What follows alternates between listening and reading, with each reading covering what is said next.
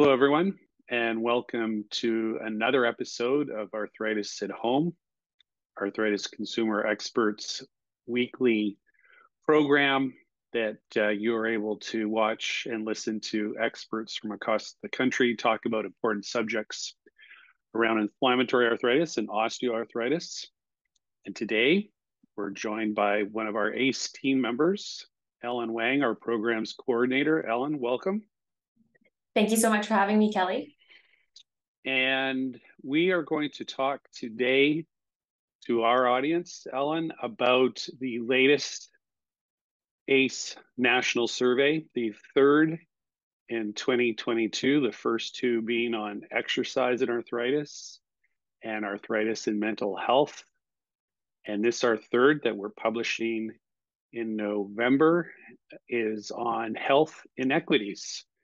So to get us started, Ellen, before we dive into the survey results, when we talk about health inequities, what are we actually talking about?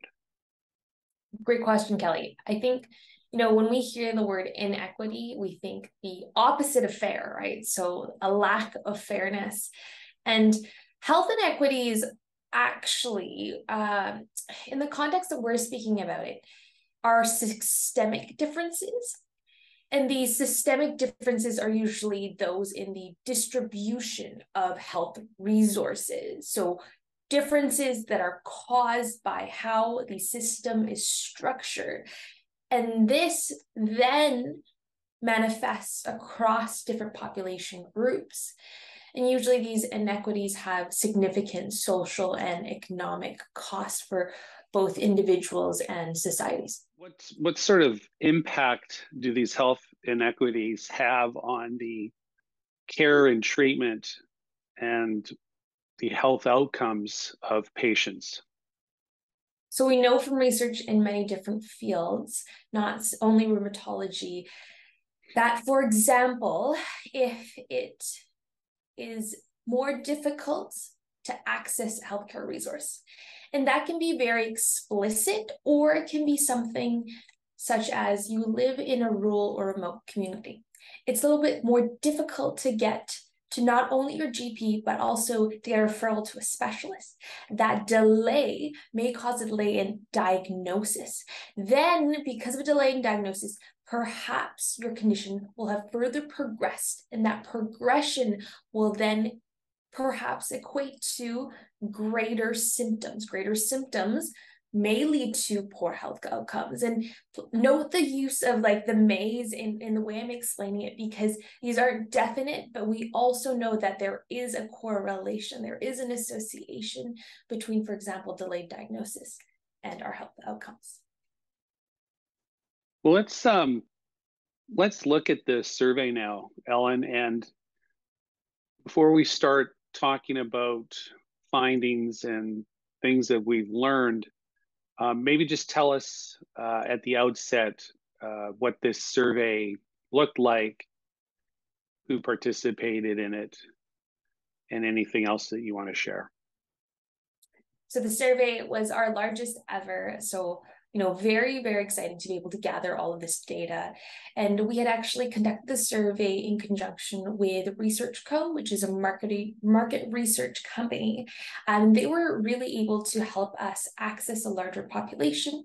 And, I do find, looking at the results, we had about 60% female respondents, individuals who identified as women, 40 who identified as men, and about 1% that identified as part of the LGBTQ2S plus community. So you can see right off the bat, that's a little bit of a better distribution than we usually get. And then the data was analyzed looking at kind of separate groups. So we looked at BIPOC versus white.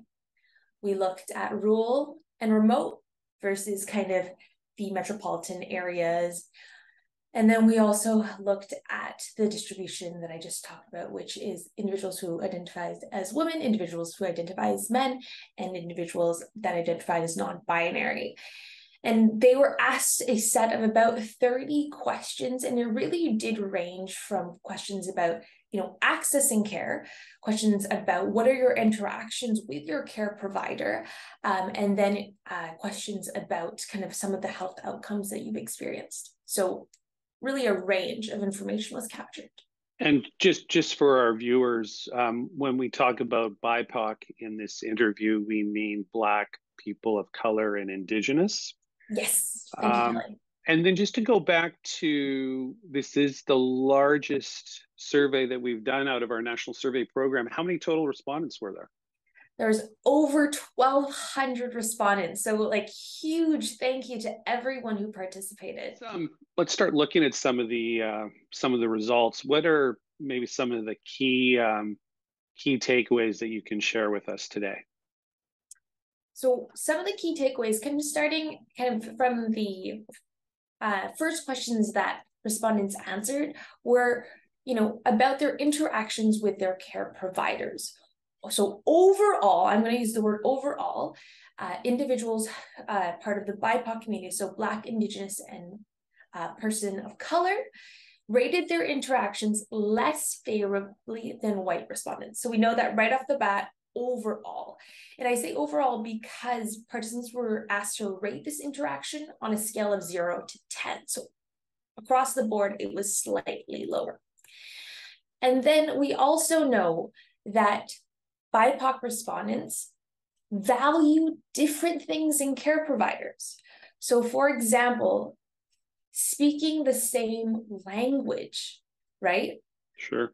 Same gender, same generation, same racial and ethnic background. These are really important for individuals who are BIPOC. On the other hand, BIPOC respondents, while they did value good listening skills, being involved in decision-making, that wasn't as much valued in BIPOC respondents as in white respondents.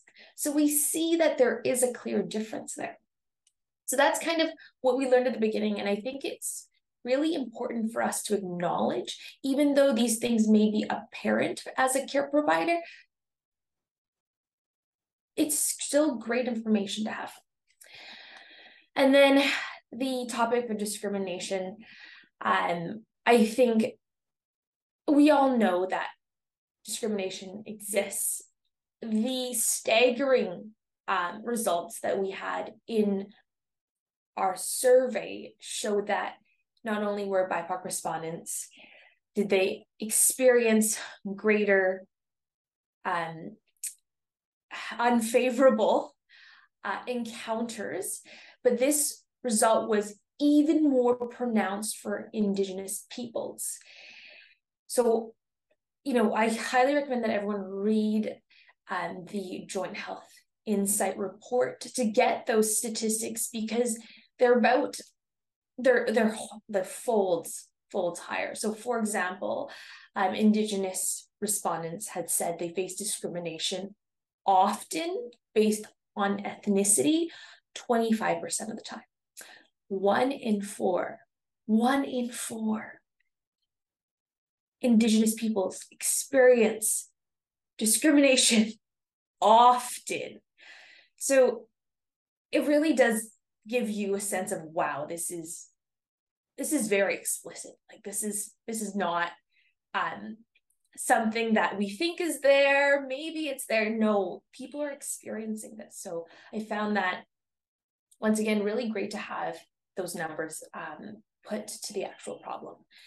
And then one of the, I think, really fruitful parts of the survey was we asked about information seeking habits. So where do people go to find information?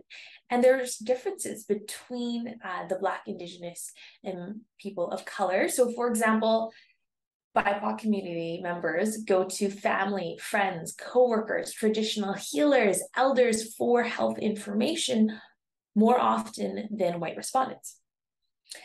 We also know that rural and non-rural respondents sought out information from similar sources. So there doesn't seem to be a difference between rural and non-rural. So it just speaks to how we can best target our information to the different groups that we want to be able to help. And I think it was really great to see the differences and as well as similarities there. I think we should remind our viewers as well that if this is a topic that is of interest to them, and we hopefully it is, that the other national surveys that we've conducted this year and last year, we had broken down and looked at some of these health inequities and did sort of a sub-analysis. And so last year, when we looked at virtual care, we looked at self-advocacy, we looked at access to medications. We did this kind of breakdown, and it's actually that sub-analysis and the observations and insights we got from those earlier surveys is what motivated us to focus on health inequities on this latest survey. So there is more information available. If you go to our national surveys, you'll be able to see this kind of information broken down as well. But certainly the impact of this survey, because it is focused and dedicated on health inequities, there are some big aha moments that you've identified, Ellen, and certainly people can find in the Joint Health Insights summary report as well. What can we do with this information if we're going to share it, not just with the patient community, but with the Canadian healthcare provider and rheumatology, arthritis communities? What can we do with it? From a care provider's point of view, I want, as a future clinician myself, noting in my head and in my mind and my heart that you don't know what the person who's walking into that appointment has experienced, not only in their past. They may have had several bouts of discrimination, racism, poor treatment, things that have really turned them off from the healthcare system.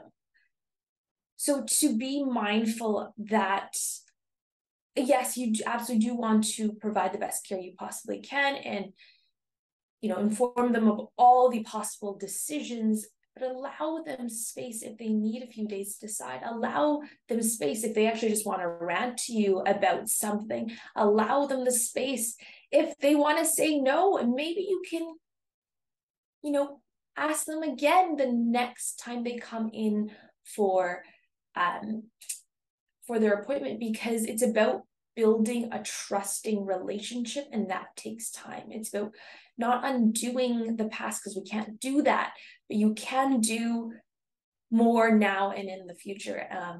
And for policymakers, I think noting that there are these health inequities and they are the result of structural differences in how resources are allocated and distributed, to know that perhaps you want to talk to researchers about how we can really redistribute what is going to the healthcare system, how we can innovate with what we have to actually address some of these health disparities. We are a nation of many different cultural identities. And really what you're saying is our healthcare system respecting and empathizing with all of these different cultural communities. And that means, are we providing, in an arthritis context for arthritis patients, care that the term, I guess, is culturally appropriate or culturally relevant? Are we delivering that? We need to ask ourselves that. And if we're not, what can we do to achieve that? So I think those are really important findings that you've shared with us, Ellen. I think food for thought for patients, for healthcare providers, for policymakers. And it's certainly something in terms of a survey that ACE will be sharing and using as part of its advocacy efforts across Canada when we are meeting with policymakers in the provinces and at the federal level as well. So I want to thank you for taking time out, Ellen, to walking us through this survey. There'll be links to this survey report at the end of this show. There'll be links to some of those other surveys where you can see this type of analysis that we've conducted, looking at gaps in care as it relates to different populations and patient group populations. So we want to thank you, our viewers, for spending time with us today on a really, really important topic. Ellen, thanks again. And to all of you, we look forward to seeing you again on the next episode of Arthritis at Home. Bye-bye. Bye, everyone. Thank you.